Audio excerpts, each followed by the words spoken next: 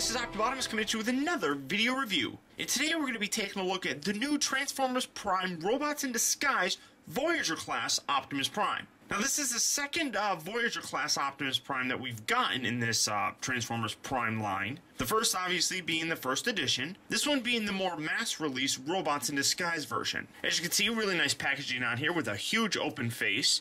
You can try me, and he's got this little gimmick thing here, and you can kind of see the light going on. He's got a glowing battle blaster, level 2 transformation. I do kind of like the artwork on here. It's nice, it's bright, it does look pretty good. You got I never did understand why they got a window right here. Oh look, I can see the top of them. Okay, Transformers Prime, Voyager class. Yes, it does say Voyager class. Optimus, really cool picture of him there. You got his stats here on this side, and it says that it took long years of patient training, battlefield experience, and constant modifications for Optimus Prime to achieve the raw might with which he combats Megatron and the Decepticons. Now he is a perfect warrior and courageous leader against whom evil can never stand. You got the tech specs right down here. Flip around here on the back, and you see his robot mode, vehicle mode, other characters, I suppose. And you see that he does come with a combat sword, which he actually holds, as opposed to it just coming out and just being a blade like in the actual show. So I'm not entirely sure how that's going to work. And then you see that the weapon activates an energon glow. Okay, I guess that's the whole idea. Then you flip around here on the bottom and you can see Megatron, which I'm actually more interested in actually seeing. But there's the packaging for him. Now, for all intents and purposes, this is the weaker of the two Voyager Optimus Prime figures. But let's get him open, give him a fair look, and see what we have. Okay guys, so here we have the Transformers Prime Robots in Disguise Voyager class Optimus Prime opened up out of packaging and in his vehicle mode. Now, one thing that you might kind of notice right off the bat is his proportions look really kind of weird. One of the biggest problems that I instantly noticed was this guy looks really short, but still very tall. Now for comparison, here he is, and here he is next to the actual first edition version of Optimus Prime. Now as you can see, for the most part, these guys are almost exactly the same height. In addition to some of the other changes that you can see, such as the lighter gray plastic on the first edition, you had the darker kind of gunmetal gray here on the RiD version. And the color of the red, I suppose. This looks just a whole lot more accurate in my opinion. This is very bright red. This is very kind of Optimus Prime-ish. Whereas this one has a darker color to it that, to me, looks more accurate. But one thing that you're not going to notice, if I get these lined up perfectly, you can see that the RiD one is a lot shorter here. Hopefully you can see that, and that comes across fairly well. Now when you have them lined up perfectly, you can also see that the cab section here is scooted forward a little bit more, which really does give a much more kind of squat look to him. But he's the same height, and the actual bottom section here, if we line it up, you can see is considerably shorter. So this guy really is a strangely looking figure. Not only that, you can see here that this is a very up and down kind of cab section, whereas this one slopes a little bit more. Again, something that's a little bit more accurate to how this semi-truck really does kind of look. The other thing that I really kind of dislike on this is this gray bit right here. It probably would look better if it's red, like on the first edition, but I do like the fact that he actually has rear view mirrors here, or side view mirrors, and he's got an actual Autobot logo, something that this guy does not have at the top. So, I mean, you can really see that. Just in general, the first edition is a much nicer figure. This one's not a bad figure. And if this is what you have to settle for, well, it's not terrible. But you can see that, at least in my opinion, the first edition version is just so much better than this RiD one. As for his accessories, he does come with this sword that I talked about, which does nicely kind of replicate the battle blades, or specifically the battle blade, that the first edition figure had. I mean, obviously it looks considerably different, and he holds this as opposed to this one kind of replicating how it comes out of his arm, but you can see that it's kind of in the same general shape, at least in terms of the blade. So that's not too bad, and it's a sword. I mean, I know a lot of people like swords, so that's not too bad. Now, these new Voyager figures are called Powerizers, which basically means that they took the mech tech gimmick from the Dark of the Moon line and put a power source in it, and a light. And then when you take it and you move it, you can see the light actually comes out. So here's the mech tech gimmick, and then the light comes in here. And it's got this translucent blue plastic here, which it doesn't work. I mean, the gun by itself doesn't look too bad, but you can't really lock it into place. I wish there was a way I could actually lock it like this and have him actually hold this, because that's actually a pretty cool looking gun. Very, in my opinion, reminiscent of the G1 Optimus Prime's gun. I mean, you have the big long barrel here, you got the bit that sticks up. I mean, it's not too terribly bad, but it springs back, obviously, and it just is a poor execution. Now, you have 3 little pegs here. You can peg it here. On that side, you can plug it into the center trailer hitch if you want, but that's a little bit loose and that falls out. Or you can peg it on that side. And then this also can peg into any of these holes that you really kind of want. And you can also take this and you can plug that together, and you can plug that in there if you want to. All of the configurations for the storage of this weapon in vehicle mode look completely retarded, though. I'm sorry, they just look really dumb. I don't like it at all. The gun, just in my opinion, really kind of fails. And as you can see, you can keep that attached there, or you can take this and you can plug it here on the side. So, however you really want to display it, you have a lot of different options with it. Just all of them kind of stink. Now, when it comes to the transformation for this guy, well, it's a completely newly molded version of the Transformers Prime Optimus. The transformation for it really didn't get that much more complicated. That being said, it is a much easier transformation, at least in my opinion, when you compare it to the first edition guy. First, what you want to do, just separate these little side panels, just like that, and you have flying mode Optimus Prime, basically. Take this section here, this pops off. Just kind of swivel that back, and then you can angle these down, and then these are going to fall down just like so. Take these and make sure you fold them all the way down, and then they peg into place right there. Go ahead and separate them. Fold these little feet from the inside down and around. Do that on this side as well. Down and around. And basically you have his legs pretty much done. Come around here to the side, grab hold of this.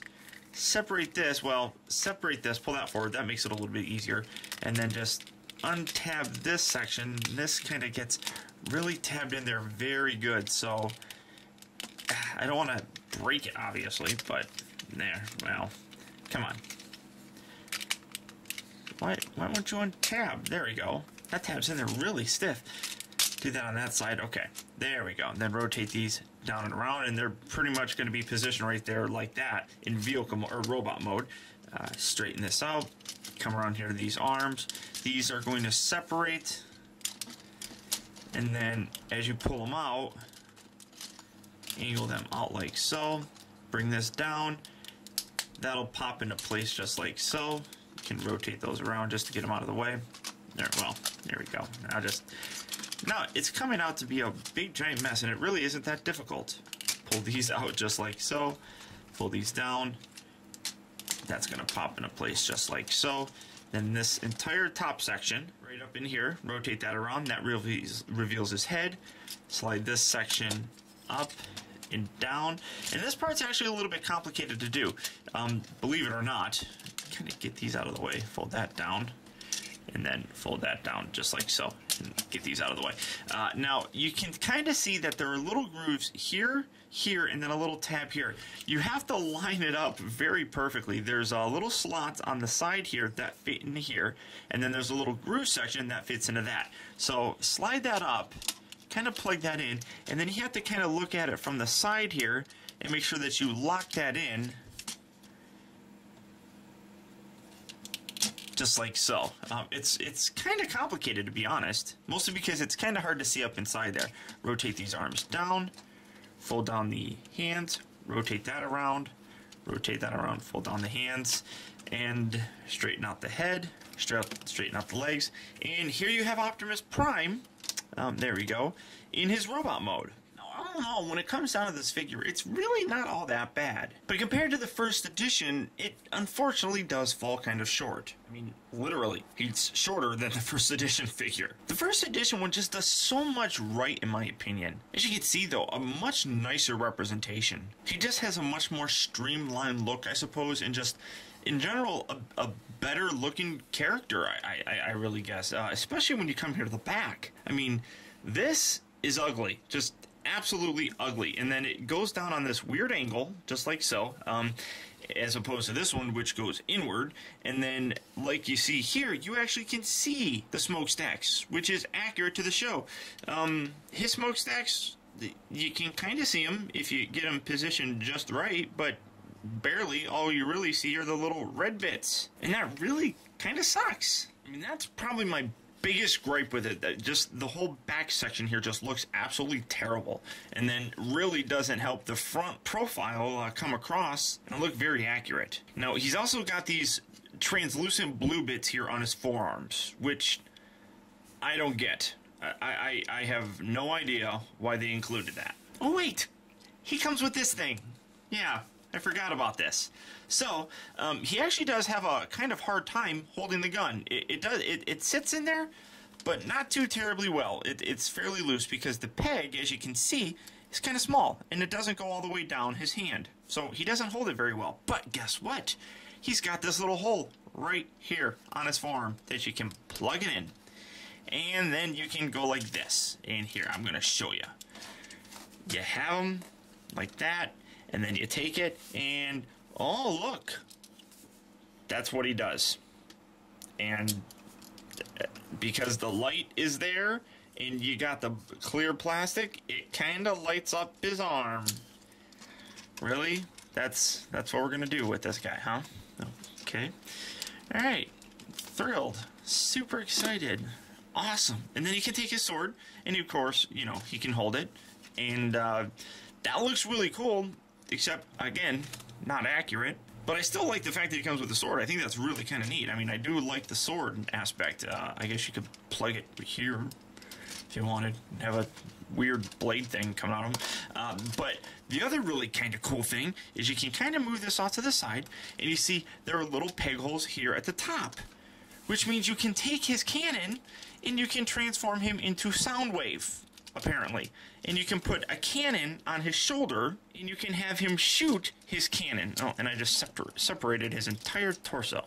That's stupid. Okay, I can't get that pegged back in. I'll do it in a minute, but as you can see, really stupid gimmick. He doesn't need to have a shoulder cannon. It's Optimus Prime. Why he needs to have that, it really doesn't make any sense to me. So, in my opinion, that's a real total fail. We've never seen it in the show. I never remember ever an Optimus Prime having a shoulder cannon, but let's put it on there anyhow. Now, in terms of his articulation, his head's on this ball joint, so you get a nice range of motion with that, left, right, blah, blah, blah. The shoulders here, they are on this kind of weird angle joint. The ball joint goes up on an angle, so when you rotate it, you can't really get him to go completely straight with his arm because of that joint there, and then there's not enough clearance in the actual socket part. He rotates at the upper part of the bicep, he bends at the elbow, his wrist moves forward and back, but that's part of the transformation. Nothing at the waist. The hips here are on ball joints. He also rotates at the upper part of the thigh, bends at the knee, and then there's a lot of pivot here in the foot, so you do get a nice range of motion with them. But I mean, there's the dramatic, I'm bending my knee to battle you pose. Well, no, that kind of sucked, but there you go. I mean, it's just, it's not a bad figure. It really isn't. It's just, again, once you compare it to the first edition, these figures just really kind of fall short, in my opinion. Now, the only RiD one that really that has a first edition counterpart that I think supersedes the first edition would probably be the Viacon, which is due to come out here shortly. And hopefully I'll have that fairly soon so I can actually do a review for you guys. It's just really, really unfortunate that the first edition, which is the better version, is very difficult for people to actually get a hold of. Now, you can get it. You just have to do it on, like, eBay and on the internet and things of that nature, making it a little bit more expensive. Which, when it comes down to it, is going to put a lot of people off because they can't afford to get that. And that really does kind of suck. And one thing that I really think that this figure does actually improve upon is the transformation back from robot to vehicle mode. This guy is a little bit easier to do than the first edition. First, what you want to do, take these sections here, rotate these around, and angle these out, just like so. And then take these, you can separate these if you want, kind of get these untabbed and loose so he's got giant goofy things here. Take this section here, separate this, angle this down just like so, and then these sections here you fold together just like that. Take the head, rotate that down and around like that. rotate these, kind of get these out of the way, rotate this section back like so, and then swivel these down and around, coming across the front of the car or truck. Do that on this side as well.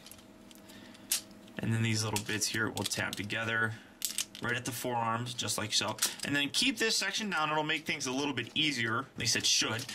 Bring these bits together, and then you have to get this, and I always have a hard time with this because I don't have fingernails. So fold this bit out, fold this bit out on that side as well, and bring these together, and these are going to tab together like so. And then these just rotate and come across, and these peg down just like that. Kind of angle these out, rotate these bits up there, just like so. Do that on this side as well, and then bring this closed. That kind of locks it into place. Rotate these down and around. Make sure you tab this all the way up, so that's, as you can see right now, it's separated right here. You just want to give that a nice little push just to kind of lock that into place. Bring these legs back, fold these up all the way. They're on double hinges here. You need to extend them all the way up.